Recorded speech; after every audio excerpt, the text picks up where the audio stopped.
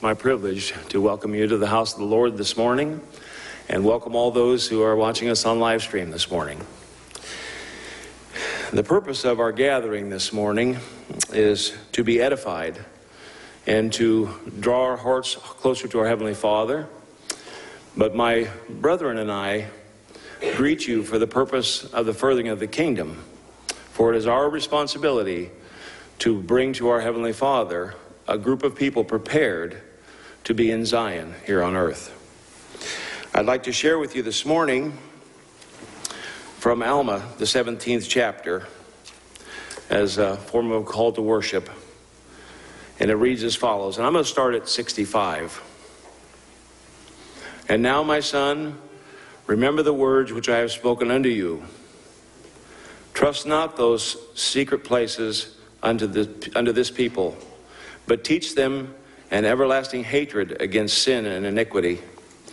Preach unto them repentance and faith on the Lord Jesus Christ. Teach them to humble themselves and to be meek and lowly in heart. Teach them to understand every temptation of the devil with their faith on the Lord Jesus Christ. Teach them to never be weary of good works, but to be meek and lowly of heart, for such shall find rest to their souls. O remember, my son, and learn wisdom in thy youth, yea, learn in thy youth to keep the commandments of God. Yea, and cry unto God for all thy support. Yea, let all thy doings be unto the Lord, and whithersoever thou goest, let it be in the Lord. Yea, let thy thoughts be directed unto the Lord. Yea, and let your affections, the affections of thy heart, be placed upon the Lord forever. Counsel the Lord in all thy doings, and he will direct thee for good. Let's join together and stand and sing number 426, please.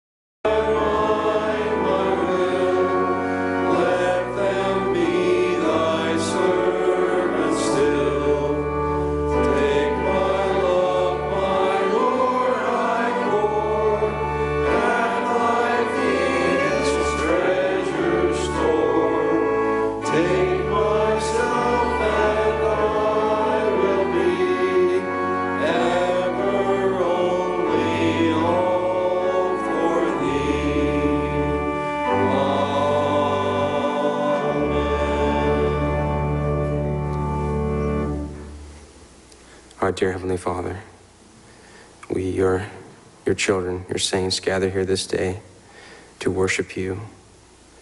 We come to your sheep to be fed.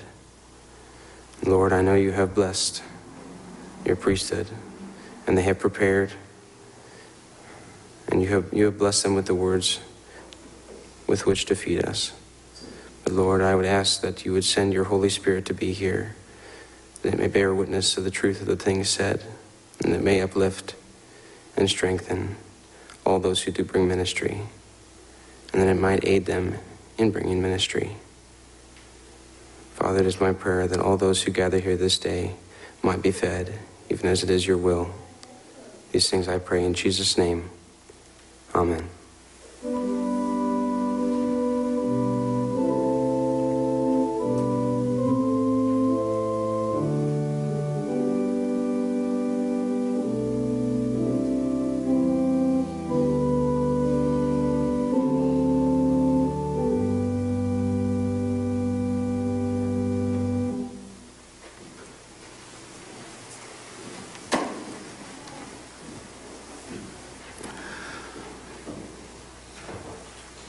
First of all, if I seem a little scatterbrained, it's just because I've been about how I want to present what I'm gonna say this morning.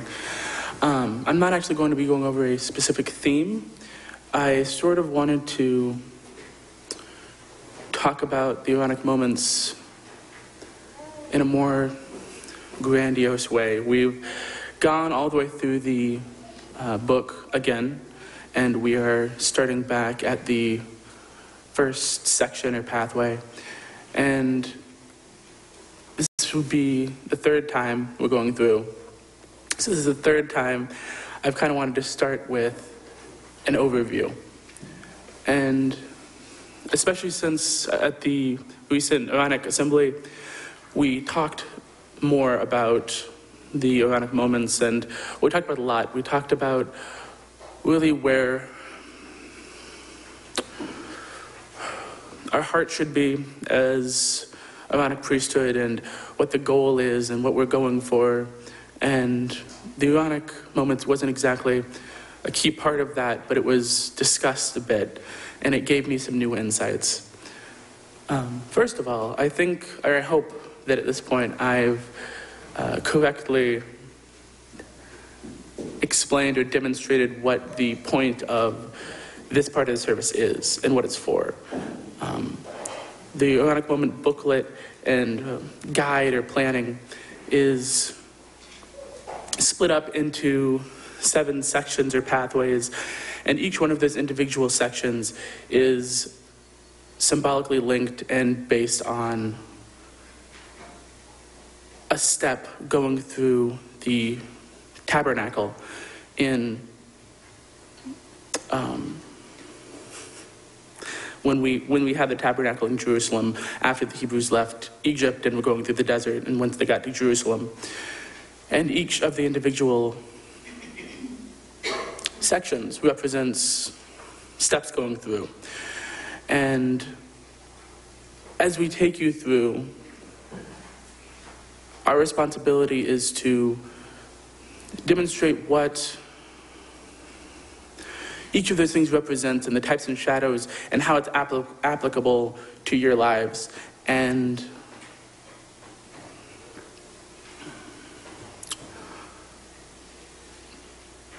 it's really, it comes down to, as you're going through preparing, as the people in Jerusalem were going through and preparing to go to the Ark of the Covenant, the Holy of Holies, that's representative of Jesus Christ. And really what it's preparing you for is to sanctify our lives and to get us to the point where we can meet Christ and we can have celestial glory and Zion and all of these things. It's purifying ourselves through these processes. And they're all very necessary, and I don't want to get too far into what each of them are and what they represent, because we'll be doing that for the next year. But what I would like to talk about a little is sort of what I got out of the Aaronic Assembly and the new ways I'm looking at this. And we talked a lot about the tribes and the tribe of Levi and the house of Aaron, and those were the Aaronic of that time. They were who took care of the tabernacle, who took care of the temples, and that was their duty, that was their job, that was their sole purpose, was the taking care of it physically and making sure it was in tip-top shape, and the people who were going to be going into those temples were in tip-top shape. to make sure that they were in the right place in their lives, in their spiritual journey, where they would be not worthy, but prepared. And our job as Aaronic today is a mirror of that. It's fascinating how similar what we do now and what the Aaronic then do and how they relate.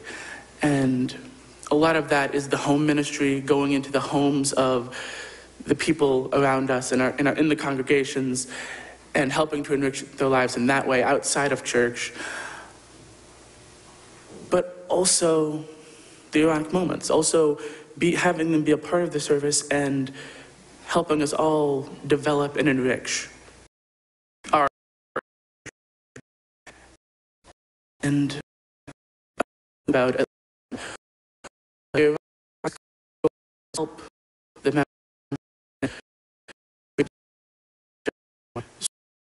see the holy and the profane.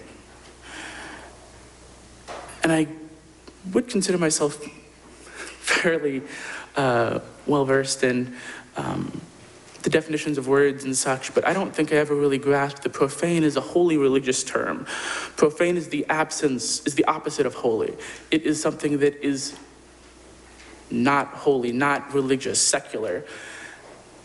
And it would seem like that would be an easy thing to know the difference of. It's right and wrong. It's good and evil. But like Mike was talking about in class today, sometimes those lines can get blurred. And sometimes we really need help seeing where those lines go gray and how they mix and what's right and wrong, what's holy and what is profane.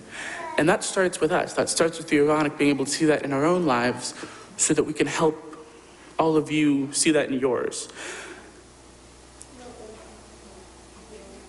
And that was a big moment for me because it just made me realize how far I have to go to be able to be the person that can help in whatever small way that might be, my branch and my church develop and continue to grow. And to do that, I have to develop and I have to continue to grow. So really, I wanted this to be a revitalization of how we look at the Aaronic moments and what we're going to be getting out of them. And this is to all of the members and everyone else, but also to my brothers in the Aaronic to really know what we're doing here and put our full hearts into it because it's important.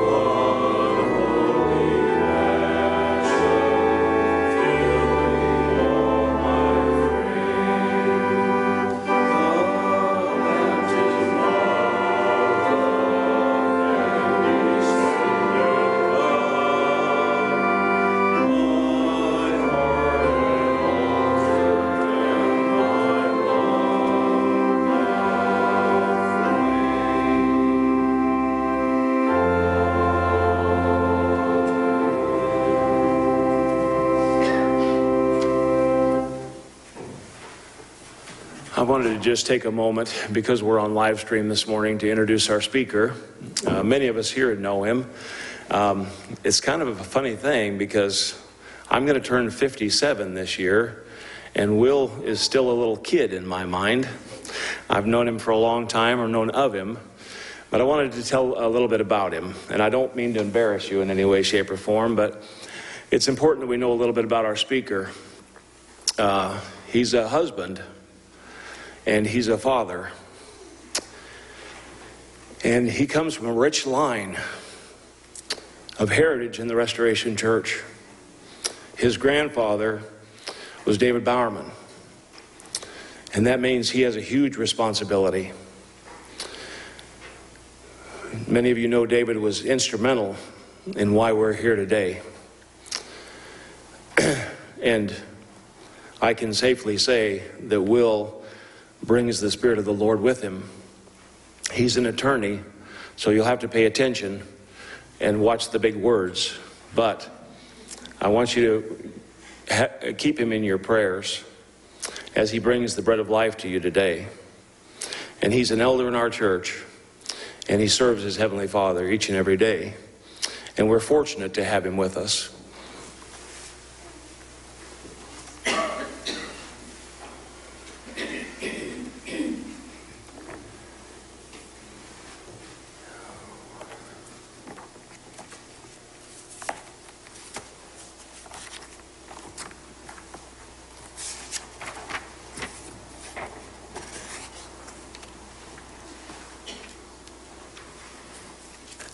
Thank you, brother, very much for the introduction. I don't know that I got past me being a little kid, which I want my wife to remember the next time she thinks about how old I am or not.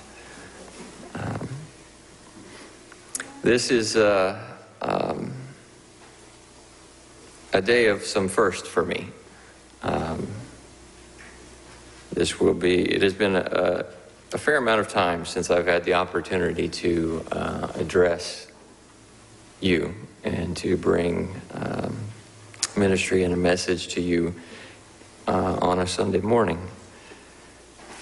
It is also the first time that I will do so with my son sitting in the audience, probably beginning a long tradition of not understanding anything I say.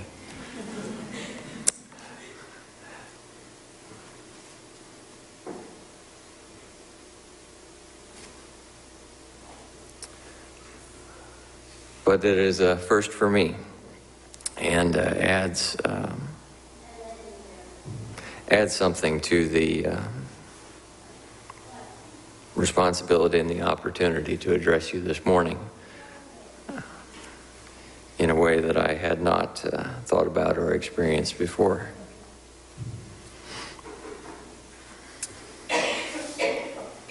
So I appreciate each of you being here this morning, sharing this time with me and my family, and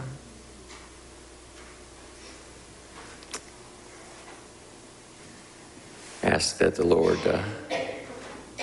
bless us as we discuss together His Word and His desire for our lives. I want to start with two scriptures, first from Genesis and later from Romans. From the 7th chapter of Genesis, the 39th and 40th verses. The Lord said unto Enoch, Behold, these thy brethren, they are the workmanship of mine own hands. And I gave unto them their intelligence in the day that I created them. And in the Garden of Eden gave I unto man his agency. And unto thy brethren have I said, and also gave commandment, that they should love one another, and that they should choose me, their father. And from the 12th chapter of Romans, to begin our consideration this morning. I beseech you, therefore, brethren, by the mercies of God, that ye present your bodies a living sacrifice, holy, acceptable unto God, which is your reasonable service. And be not conformed to this world, but be ye transformed by the renewing of your mind, that ye may prove what the good and acceptable and perfect will of God is.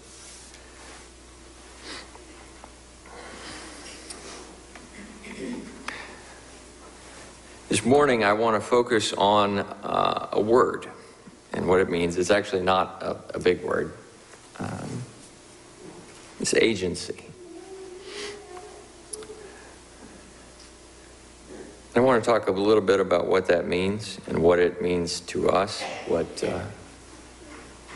it should mean in our lives.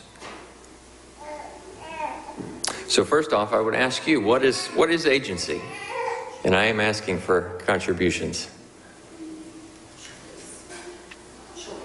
Choice? Darren, I know you have an answer. Freedom, I guess. Freedom?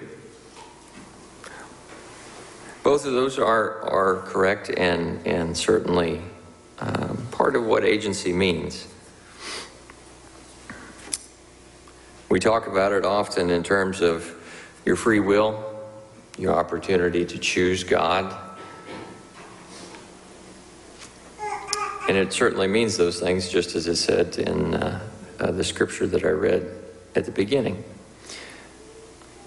But I also think that agency has a bigger meaning and a bigger definition.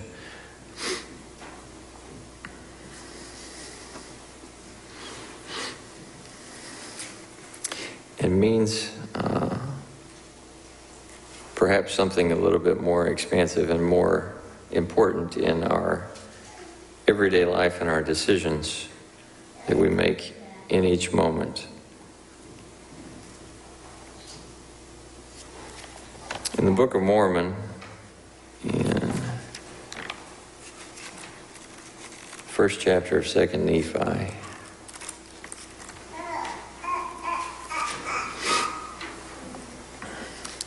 is recorded Lehi's blessing to his sons.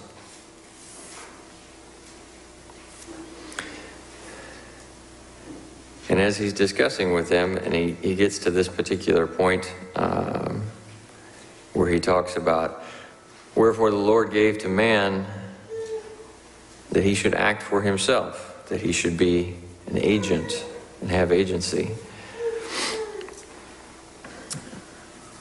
And in verse 115, he continues, Adam fell, that men might be, and men are, that they might have joy.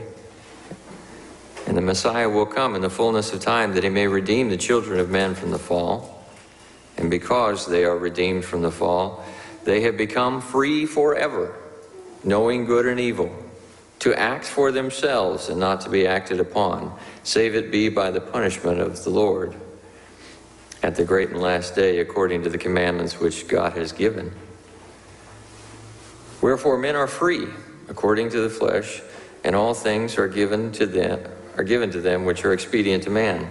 And they are free to choose liberty and eternal life through the great mediation of all men, or to choose captivity and death, according to the captivity and power of the devil. For he seeks that all men might be miserable like himself. Now, my sons, I would that you should look to the great mediator and hearken to his great commandments, and be faithful to his words, and choose eternal life according to the will of his Spirit, of his Holy Spirit, and not choose eternal death according to the will of flesh and the evil which is therein, which gives the spirit of the devil power to captivate, to bring you down to hell, that he may reign over you in his own kingdom. I have spoken these few words to you all, my sons, in the last days of my probation, and I have chosen the good part, according to the words of the prophet. I have no other object, save it be the everlasting welfare of your souls. Amen.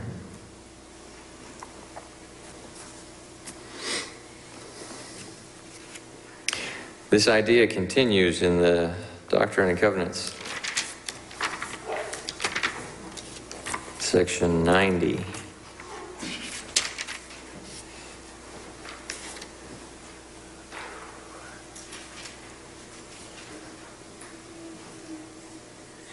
Verse 5 It says, man was also in the beginning with God. Intelligence, or the light and truth, or the light of truth, was not created or made, neither indeed can be. All truth is independent in that sphere in which God has placed it to act for itself, as all intelligence also, otherwise there is no existence. Behold, here is the agency of man, and here is the condemnation of man, because that which was from the beginning is plainly manifest unto them, and they receive not the light.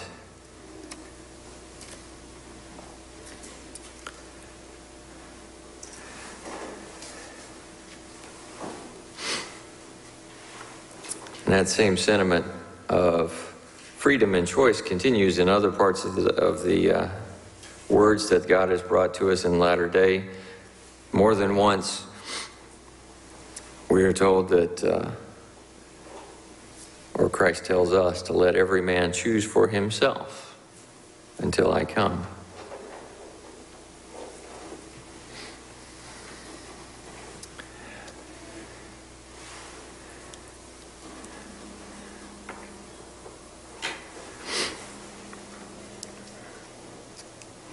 And I had an opportunity, I suppose a few years ago now, but to think in a different way about agency and about what it means and about how it should affect the way that we think about our decisions and our opportunities throughout the day.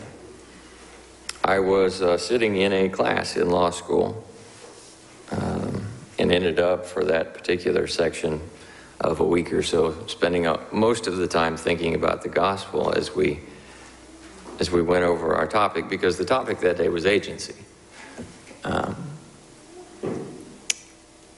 And it caused me to think about it in a way that I quite simply never had. As we, in my class, went over the common law in all the cases and all of the writings and the basic premises of the law of agency as we use it in contracts and in legal settings today.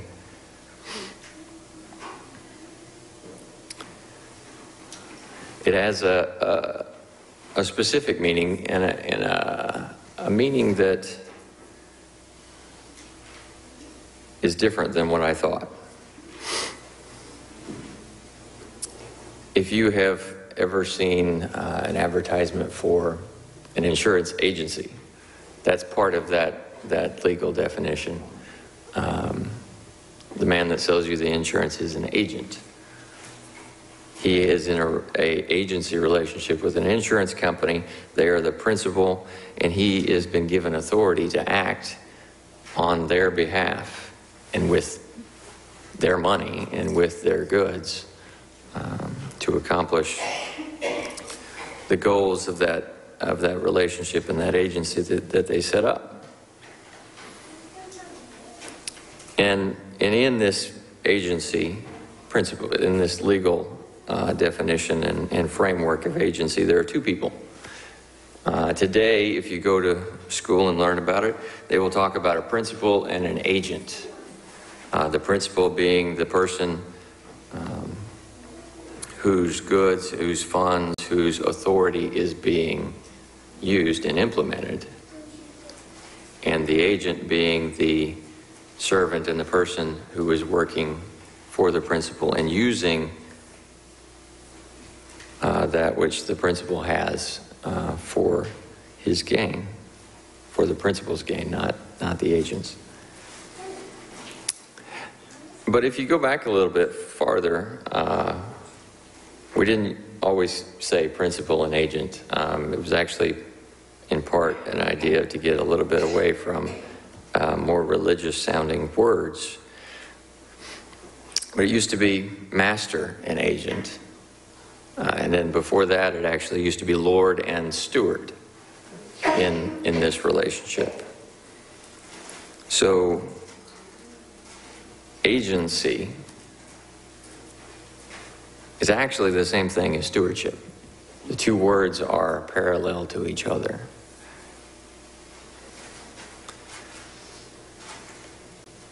And when the Lord gave us our agency, He was giving us something that includes more than just the opportunity to choose to do whatever we want, or the opportunity to choose to do the right thing. There's a relationship that is contained within those words that I think means a little bit more.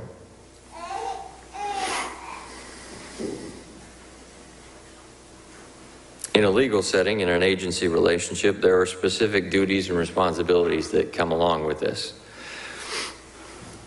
An agent or steward owes to his Lord specific duties.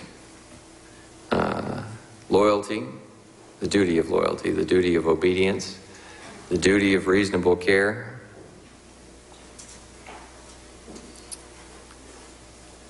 He has an obligation to do all things for the benefit of his Lord, and not at all for his own benefit. He has they call it a fiduciary relationship, which just means that I can't do anything for what is best for me. I have to do what is best for you, or in this case, what is best for my Lord. He owes a duty of obedience. Sounds familiar. We have a book of things that we need to listen to and remember. He has a duty of reasonable care to make sure, as the agent or the steward has to make sure, as he is exercising that agency or that stewardship, that he is representing his master well. That he's not putting his master in a bad position. That he's not, in a legal sense, entering into contracts that are not a part of what he actually wanted to do, or making investments that he didn't want to. Or acting in any way that is contrary to the entire purpose of this agency or stewardship relationship.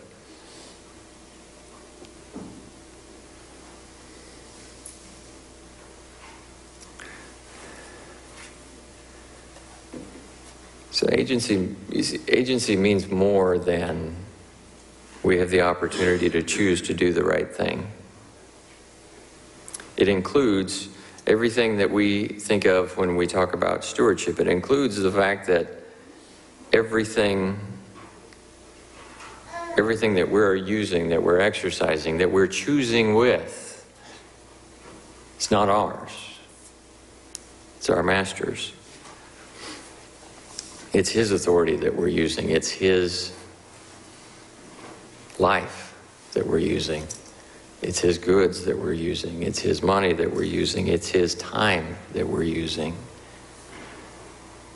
That all of those things that we think of sometimes as ours are not. That our agency implies that all of the stuff is our master's. And that we have the sole obligation to, one, be loyal to him, and to two, to make sure that we use all of those things. Our lives, our choices, our time, our money, our goods. That we use those things not for the goals that we have in mind, but for the goals that our master has in mind.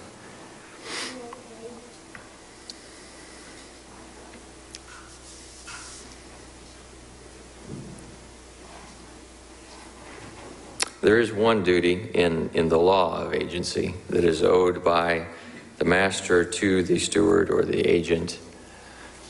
And that's simply a compensation for the agency. In contract terms, that just means that you're going to exercise all of my authority. You're going to use my money. You're going to do all the things that I want you to do. And you're not going to do anything for yourself. You're not going to use my stuff for your gain. In exchange for that, I'm going to pay you for it. And we have a corollary in that too, in our relationship with our master. Our compensation is not in goods, it's not in money, it's not in comforts that we get to live in. Our compensation is at the end in that discussion, as Lehi referenced. Our compensation is to be able to return to Him, is to be able to hear the words at the end of a life. Well done, good and faithful servant, enter thou into the joy of the Lord.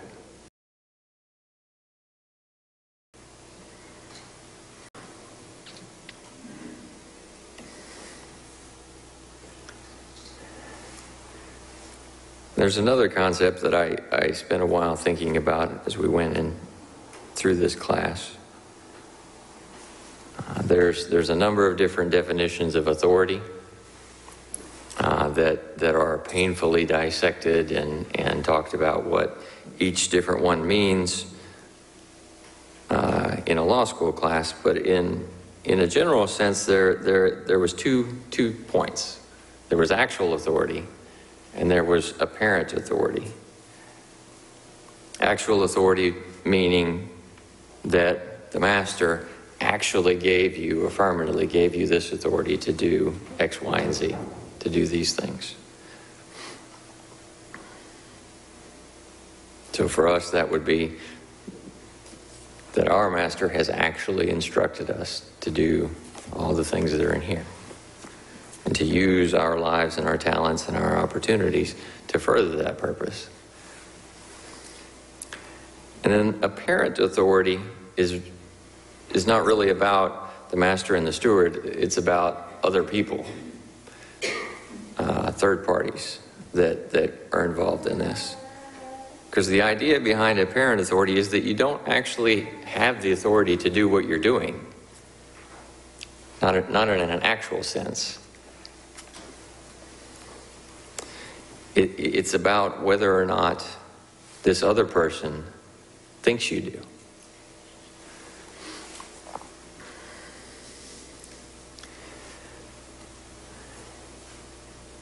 And depending on a number of different factors and reasons, that goes a few different ways. But the point there is that it's about a legal way to decide who's responsible for that.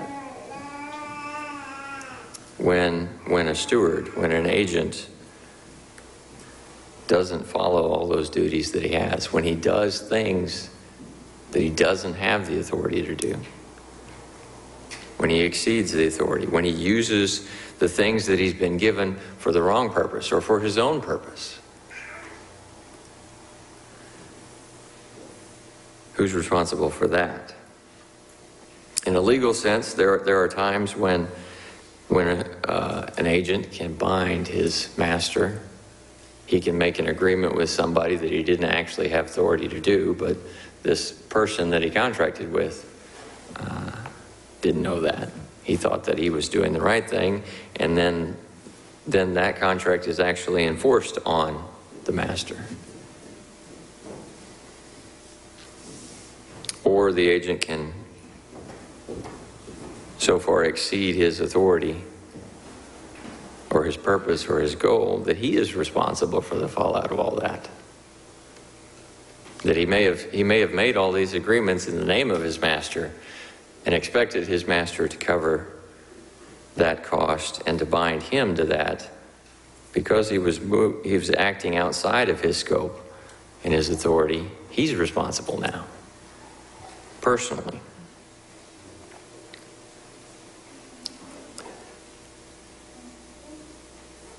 And I thought a lot about the common saying that we hear quite often, that you're the only Bible that some people will ever read. That for many people who are, for most of their lives, third parties in terms of this relationship with master and steward who don't have a relationship with God like you and I do. For many of them, their first window and their first opportunity to see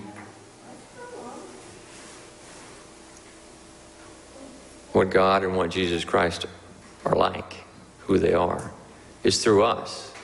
It's through the actions that we take. It's through what we choose to do with our agency. It's based on how we represent our Heavenly Father to the rest of the world. And that's based on what we do with our agency, what we make, what choices we make, even in the smallest of things.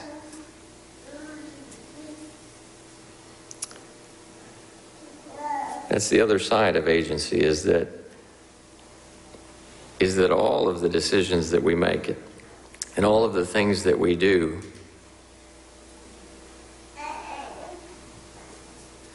paint a picture, and they describe what our Father and what this gospel is to those around us.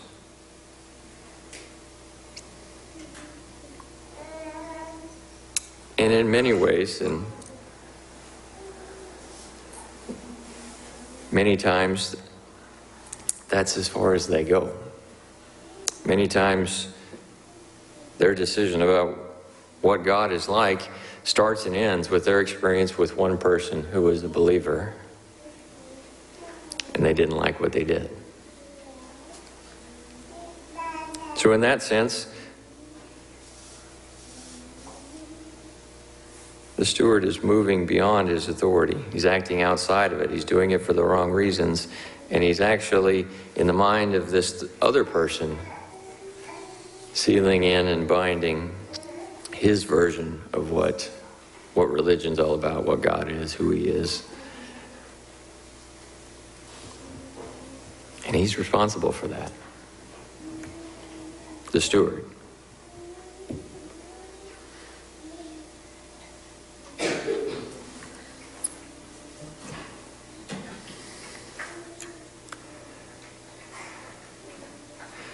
And I want to turn back to a familiar scripture that I assume that we're probably talking about in a number of places this morning, from the 25th chapter of Matthew.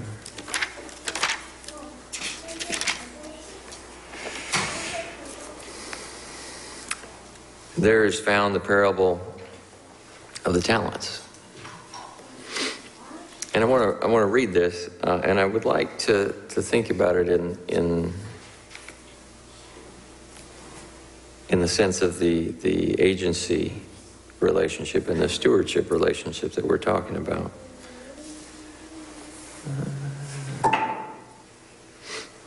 It starts with verse 14. For it is like as a man traveling into a far country, who called his own servants and delivered unto them his goods. And unto one he gave 5 talents, and to another 2, to another 1, to every man according to his several ability, and straightway went on his journey. Then he that had received the 5 talents went and traded with the same, and gained other 5 talents.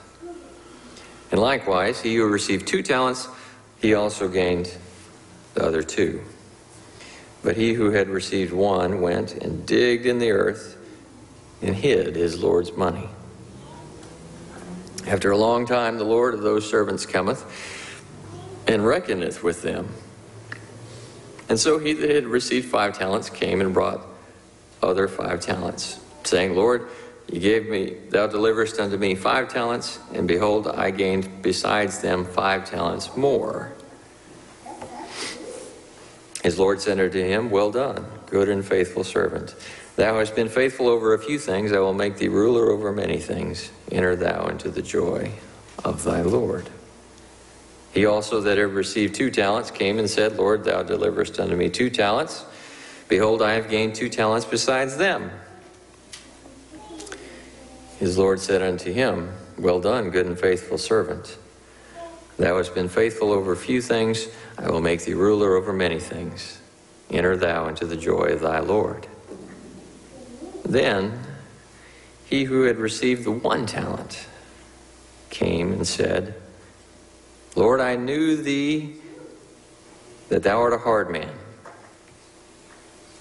reaping where thou hast not sown, and gathering where thou hast not scattered. And I was afraid, and went and hid thy talent in the earth, and lo, here is thy talent. Take it from me as thou hast from thine other servants, for it is thine. The Lord answered and said unto him, O wicked and slothful servant, thou knowest that I reap where I sow not, and gather where I have not scattered. Having known this, therefore, thou oughtest to have put my money to the exchangers, and at my coming I should have received mine own with usury. I will take therefore the talent from you, and give it unto him who has 10 talents. For unto everyone who hath obtained other talents shall be given, and he shall have an abundance.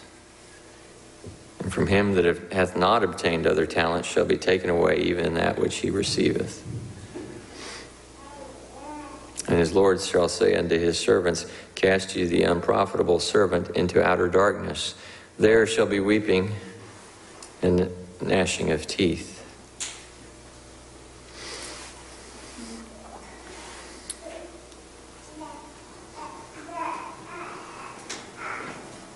I know we all know that story is not really about money. It is about that agency relationship that I was talking about, where the Lord left and went on a journey, entrusted to the 3 servants all of his stuff, according to the abilities that they had. They were given different things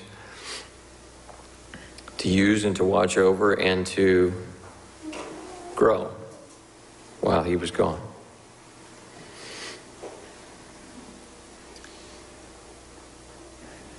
And we don't really know what any of them did in this story. But the 2 of them took what their Lord had given them and put it to good use. They used the goods and they used the opportunity and the time that they had to do what their master would have wanted.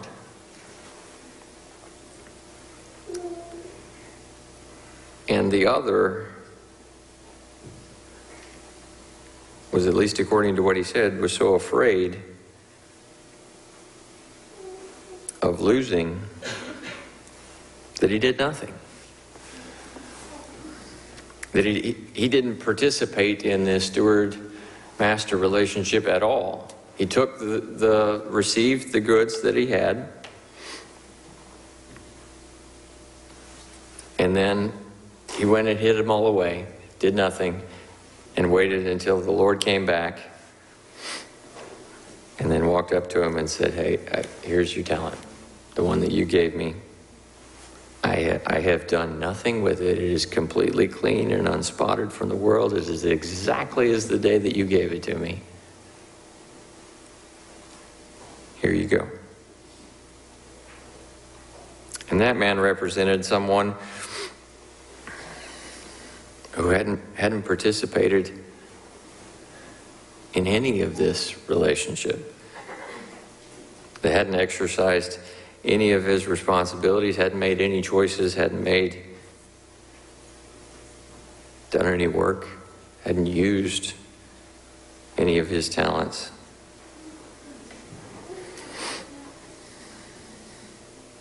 Hadn't done anything.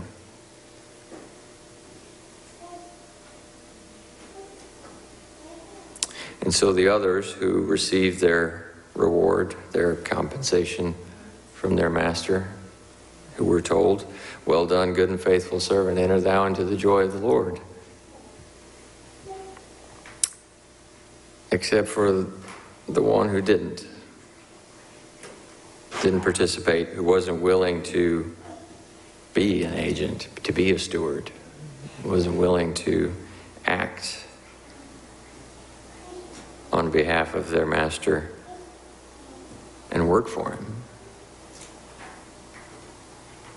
And therefore he did not receive any reward or compensation.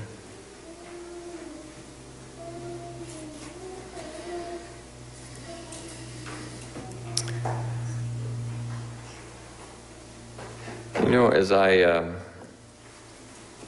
have gotten older,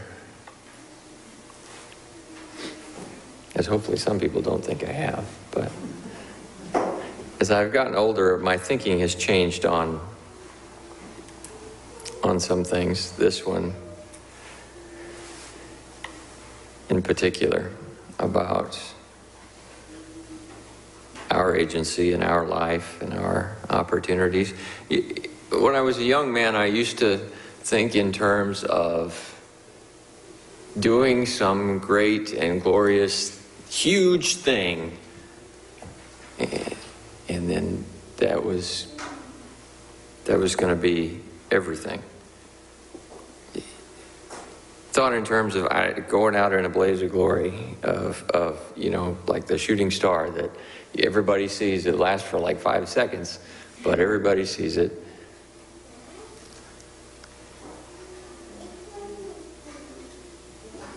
I used to think oft about life in that way, that there needed to be some great work, some huge thing that you were going to do, that you would hang your hat on there.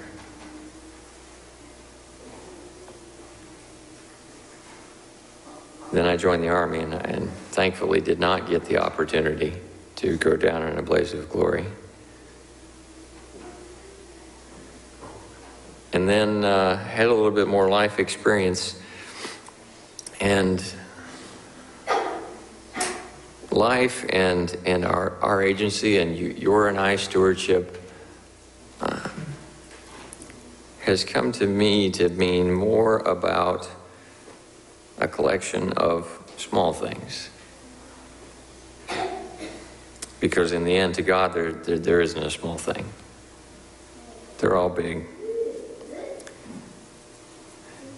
And I think I came to this or at least some of this understanding, watching my grandfather as he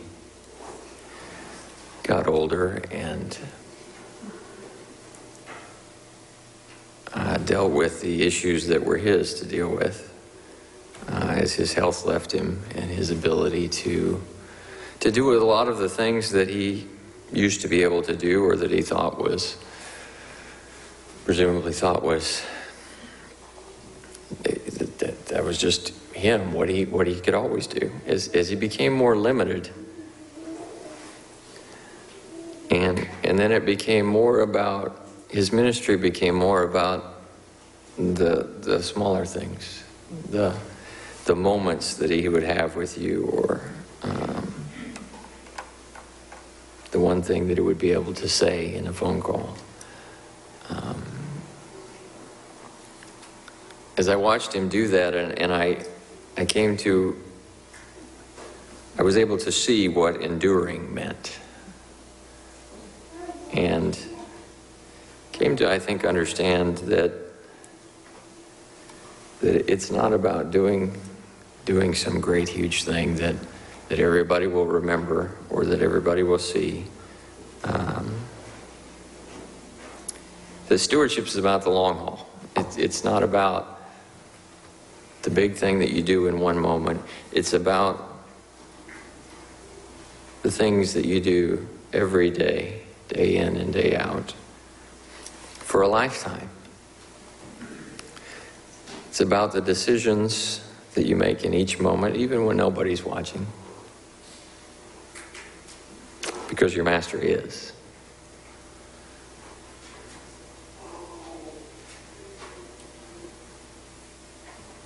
That's what our stewardship's really about, what our agency is about.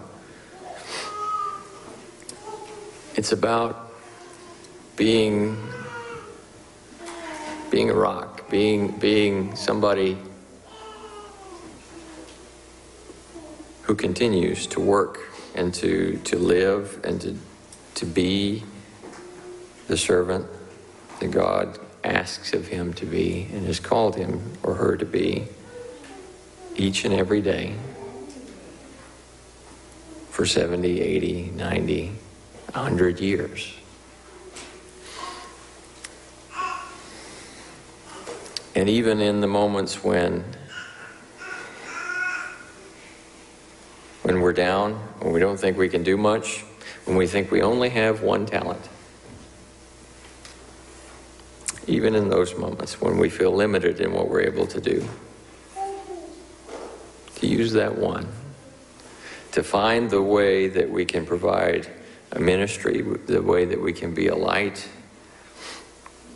the way that we can share in whatever way that is possible for us. And no matter how small, no matter how big, no matter how seemingly insignificant to us, to take the time, to take the actions, to do whatever we can, to stand as the son and daughter, child and steward of God that we've been asked to be.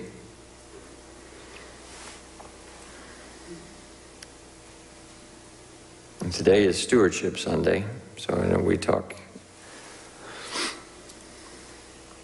talked, and we'll take up an offertory in a moment regarding our tithing statements. That's one thing. That's one step. That's one part of those decisions and that stewardship that one does day in and day out. Seems like a small thing. But as I said, there are no small things.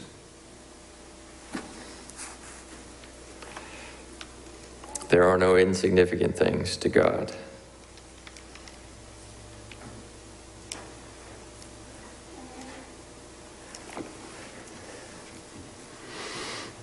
And so I would ask you on today and tomorrow and every other day after that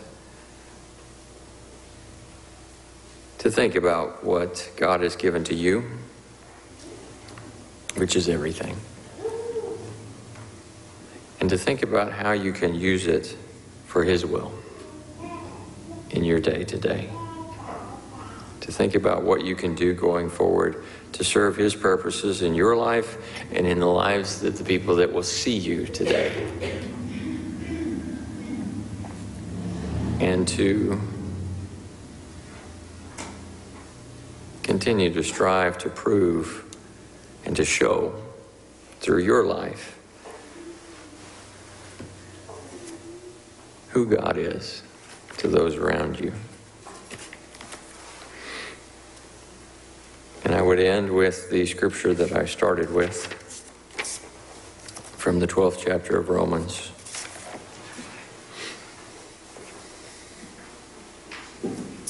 I beseech you, therefore, brethren, by the mercies of God, that ye present your bodies a living sacrifice, holy, acceptable unto God, which is your reasonable service. And be not conformed to this world, but be ye transformed by the renewing of your mind, that you may prove what that good and acceptable and perfect will of God is.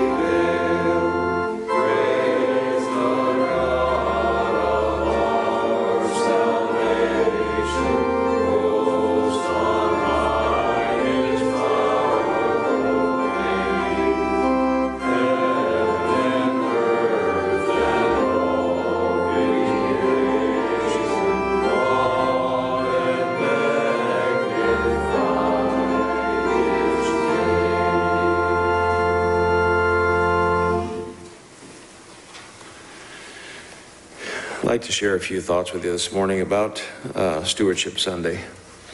You know, the Lord requires of us a broken heart and a contrite spirit. But all things are both physical and spiritual. And today we're going to have an offering, and hopefully you've prepared your tithing statements, because all good stewards need to make an accounting. And I wanted to just share a thought with you about that accounting. You know, you can't really be grateful for the blessings that you've been given, or for anything you've been given, if you don't take note of it. And our stewardship is that way. To take note of it, to write some things down, and to realize how much you've been blessed. It's a gift, really. And we've been promised that because we take a note of our physical blessings, we will be richly blessed. Let me share with you a couple of scriptures, one from Malachi, the 3rd chapter. Will a man rob God? Yet ye have robbed me. But ye say, wherein have we robbed thee? In tithes and offerings. Ye are cursed with a curse, for ye have robbed me, even this whole nation. Bring ye all the tithes into the storehouse, that there may be meat in mine house. And prove me now wherewith, saith the Lord of hosts, if I will not open you the windows of heaven, and pour you out a blessing, that there shall not be room enough to receive it.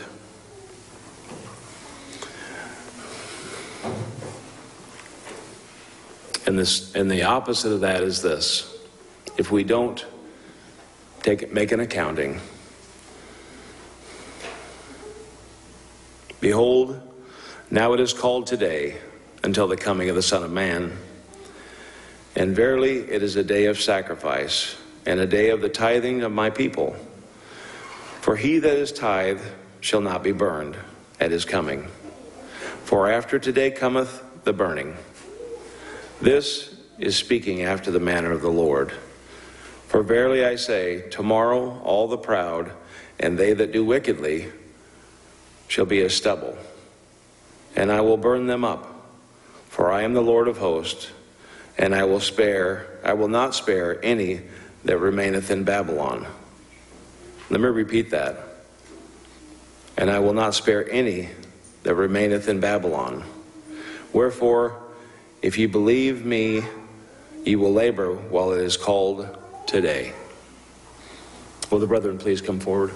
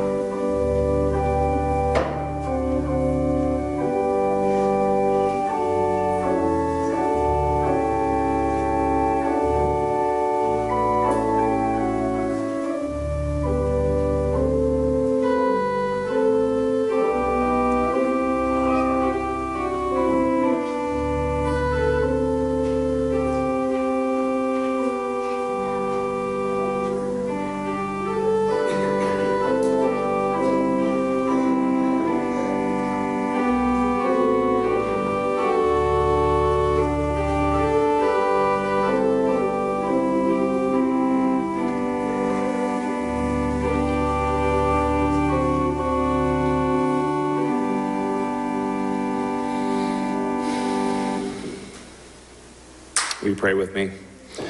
O God, our eternal Heavenly Father, we ask Thee at this time that You would bless these offerings that have been given, and bless the hands, Father, that distribute these funds. And Father, we pray a special blessing on those who have found this deadline appropriate in their lives to make their accounting with You and to be right with You in the financial things of their lives. And Father, we pray also that You'll be with those who struggle, who yet have to fill out their tithing statements to bring an accounting before You, that you may bless them, that they may do all things in righteousness and justice before you.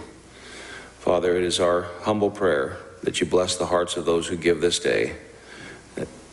And these things we pray in Jesus' most holy name. Amen.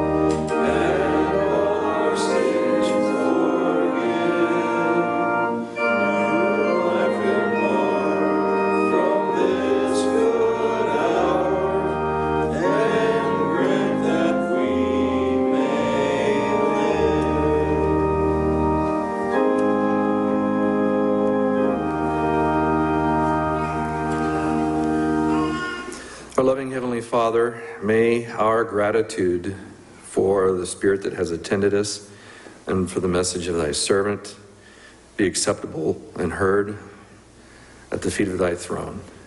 And may that same Spirit depart with us, watch over us, until we should meet again together to worship you. This benediction I pronounce in the name of thy Son, Jesus Christ. Amen.